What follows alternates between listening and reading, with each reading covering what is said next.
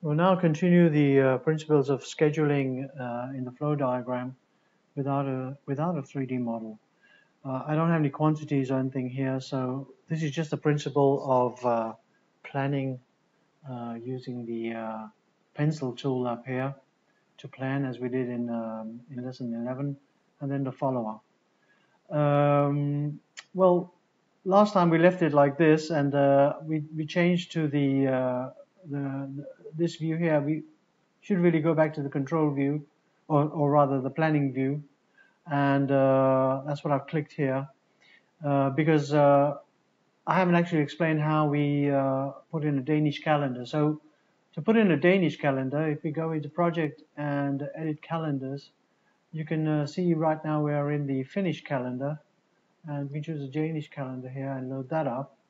And perhaps we can put in a couple of free days here.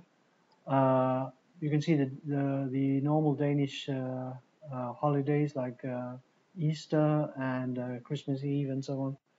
So if we want to add a new holiday, we can write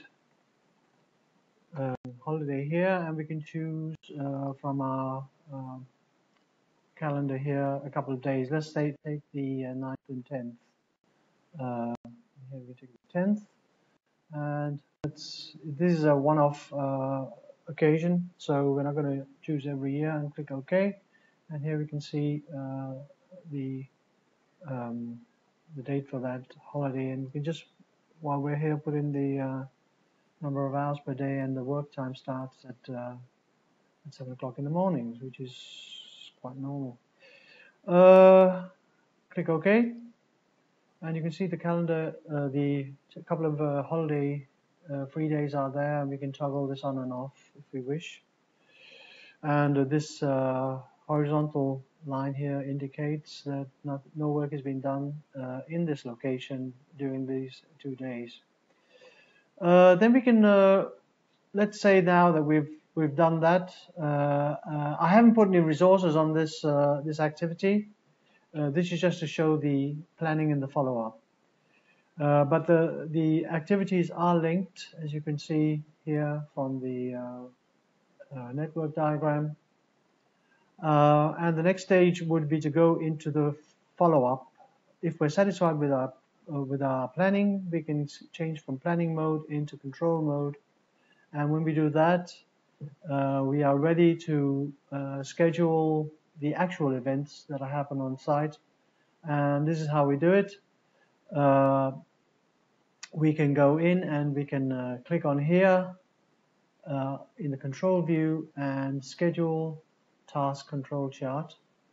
And here you can see the control chart, and it consists of the locations up here with the floors from the foundations up to the second floor. And over here we got the activities. The black rectangles indicate that no work is being done in these positions. It's only in the foundations, casting of foundations that happens at the foundation level.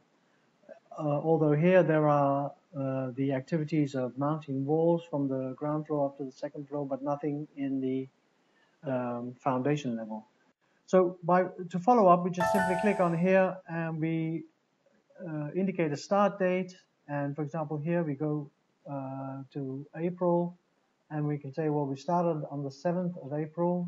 We started a little late. Let's say we started at 9 o'clock, and we finished on, let's say, the 11th at 12 o'clock.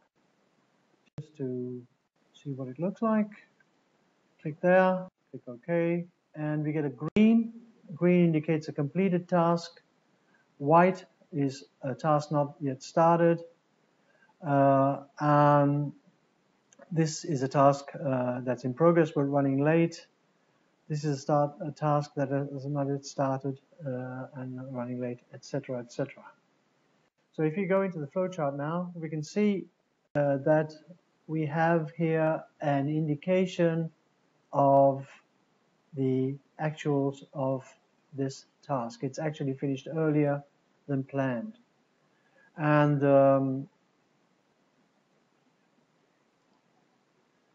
if we continue, we can go in and take the next task, which is this one here. Well, we can say, well, it started on, let's say, the 12th of April, where the element truck, no, not the 12th, it'll have to be the 14th, because the 12th is a Saturday. The 14th of April, and the element truck came in the morning, and as of, if we're going to click into advanced, we can add an actual here for progress. As of the 15th, let's choose the 15th here of April. As of the 15th, only 75% was finished. So that's probably running late. So let's click on there and let's have a look at that and see if it's running late. It's blue color, the task is in progress. Click on there, and you can see now that this project is actually, running late, because when I click on this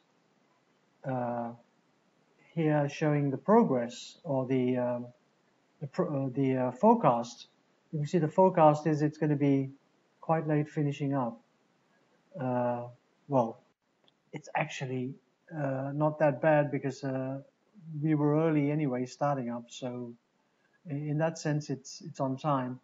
But you can see the forecast here by clicking on here. This gives a forecast line that comes in here.